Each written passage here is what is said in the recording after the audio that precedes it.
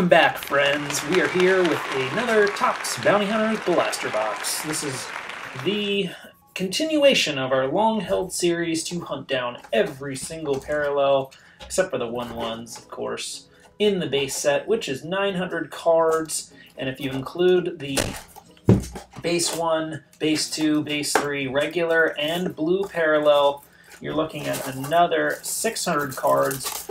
I can safely say now we have finally come across a Max Rebo B398 blue. So I have all of the base 3 blue parallels now. So that is 600 cards. I have also managed to get the last missing card of B195 green out of my out of 150 set, which is the base 1 green set. That is 100 cards. I have all of them, or at least one of each example of that. So that is complete as well.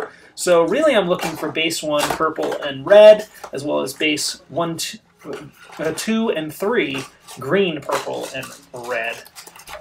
Sketch cards are bonuses. Die cuts are also harder to come across. Buyback cards would also be neat, but ultimately I am looking for those. Now, there are also, let's see, patch cards somewhere in here. This looks kind of thick. Maybe I'll save these for last. Something weird about that pack. Anyways, let's get right to it. It's getting closer and closer in my hunt. If you're wondering how many out of 900 I have, as of this recording, let's see, 1, 2, 3, 4, 5, 6, 7, 8, 9. So 717 out of 900 parallels. So that is a good amount, but we still have a good amount to go. So in my mind, I'm okay with still ripping product. I found it fun to, pick up cards through trades as well as pick up cards through card shows, and I've gotten some of these deals from all over the world. So it's been very exciting. When I put this together, I'm going to look back on how I got all these cards, and there were so many people that have helped me on the Topps Facebook group. Oh, we got an Aura Singh. That's B16009 out of 150. So we have all those, but yeah, still good to get a numbered hit. That is a lower number than I would like. I'd love to get some base 3 red and purples. Those are ones we have the least of. So I'm also only one card away from finishing a second set of base 3. So that'll be available online when I finally do finish that. All right, we got a Greedo base 2 blue. Those come in 1 out of 5 packs. The base 3 blue is 1 out of 10 packs, just to give you an idea of the rarity.